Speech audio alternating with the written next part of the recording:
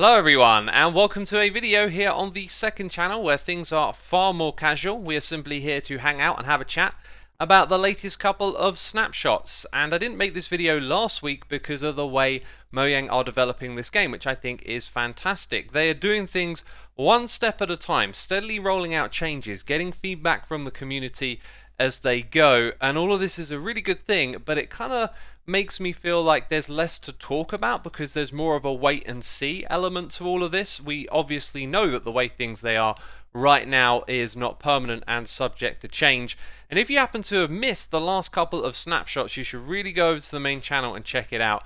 The world is now 64 blocks taller, it's 64 blocks deeper, we have new ore generation, and Grimstone has been introduced. And I have some thoughts and opinions on some of this stuff, but as I said, you know, it's all subject to change. However, partaking in the community discussion around these things is kind of important. So I figured, yeah, there's some things I want to talk about today, but we're actually going to kick it off with some Reddit posts. So over here you can see I'm logged into Reddit. And Miles Nick shared this right here, which was something I was thinking about when I first saw the Grimstone textures added. And this is a really great example of how Mojang are developing the game to reach these color gradients. Obviously here we're talking about grayscale. There's a little example of gray to green. And I hope that in the future of the game's development they have the full spectrum of colors in mind and slowly start to fill in those spaces with different colors and also textures as well. There's a lot to be said about texture variety. And the more blocks that get added to this game, the more possibilities there are. And so I think when you look at the new textures like this, they look really great. When I first saw them, I kind of thought, it's kind of like a step between stone bricks and blackstone, but perhaps that's exactly what you need. I've also just realized stone bricks is not actually included in this grayscale, so there are more grey textures as well, and I'm hoping for other colourful textures to come along.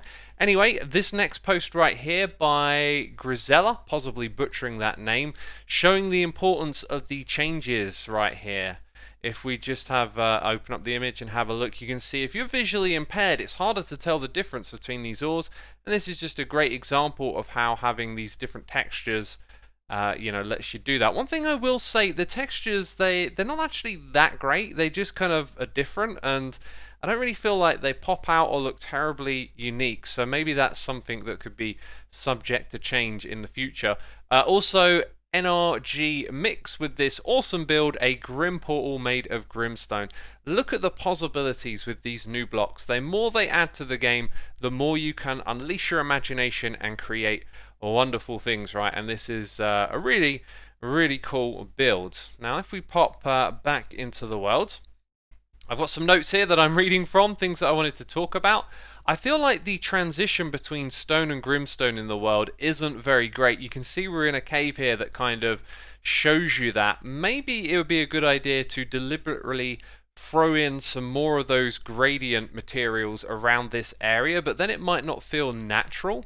One of the things I'm not too keen on about Grimstone is that it kind of looks like tiled cobblestone, and when it's not lit up, it kind of looks great when it's darker, but when you can see everything bright and pristine, it doesn't particularly feel like a natural cave. So some more cohesion between Grimstone and stone is essentially what I am gunning for here, and maybe we'll see some texture changes. But these textures are really nice actually, and there's been a lot of great feedback from builders about building with Grimstone, and we just saw a really great example of that as well. Now, another thing I want to point out is ores. You can see they pop out at the moment, so there's going to be some Grimstone ores coming in, and a problem with that is the ongoing problem of Minecraft's inventory space, and bundles I do not believe are a solution to this at all. I think that Mojang need to really do something drastic to change the size of the inventory. It could be to make this bigger, which doesn't fix the problem long term, but something about how you handle items in this game has to change, because with this snapshot alone we just got 16 new types of items, and when it comes to ores, a bunch of these may have some variants as well. And if we think back a couple of snapshots ago, we got things like the spore blossom, the moss, all these new plants. The amount of items is growing and growing, And although you don't have to have all these things all the time, and you can make an argument about storage systems becoming more complex, the reality is that your inventory is more likely to get cluttered, and then you spend more time managing your items, and yeah, it's a bit of a vicious cycle, but something needs to be done, and every time they add blocks it feels more and more pressing, and I don't think that bundles are particularly the solution. Anyway, watching the other snapshot videos that other YouTubers post, as I do after, to kind of, you know, get a bigger picture of everything that's going on, because some people have different insights. Ilmango, I believe, was it, that pointed out that this block right here kind of almost looks like it's a face, right?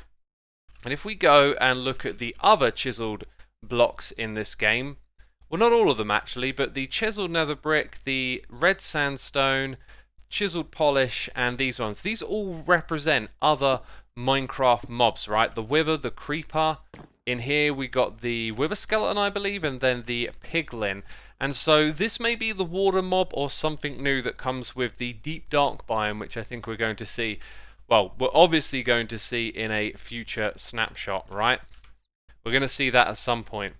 So, let's talk a little bit about ore generation. I've been thinking about it a lot, looking at that chart, which I don't actually have to put on the screen right now, but you probably watched my video, you can see it on minecraft.net. I think there needs to be more overlap, because at the moment there's like 4 or 5 different layers that you would go to mine different materials, and that could actually get a little bit tedious. A lot of traversing upwards and downwards. You'd have to set up more infrastructure for moving up and down in the world, possibly using water columns with soul sand and magma to get like up and down quickly to get to those different areas. And so these are things that should just be considered. How is that going to play out?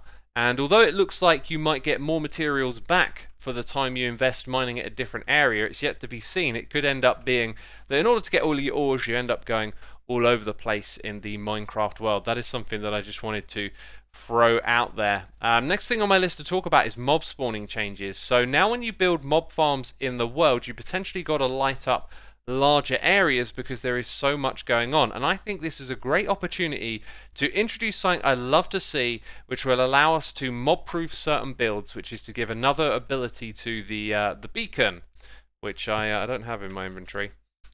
The beacon block, it could perhaps prevent mob spawning in a radius around it, which might sound overpowered, but you know, it can be a fair bit of work to get your hands on a bunch of beacons to make an actual perimeter for having a mob farm.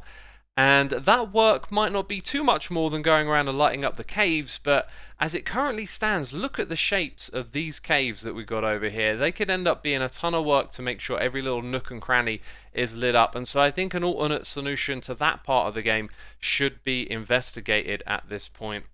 I guess for some closing remarks here, I think the mine shafts look really great down at this level. However, when you look around these big spaces, it does feel a little bit barren. It's just, you know, nothing but the same types of caves, mine shafts, and, you know, a few features like this, but it does feel very repetitive. I think it might be a good idea for Mojang to invest in some perhaps mineshaft variations made with different materials of wood that could perhaps have different layout sizes, different mobs spawning it, and maybe different reasons to visit them. And essentially just take some of the things that are already in the game, spruce them up, give them a bit of variety, and flesh out this bottom area here a bit more.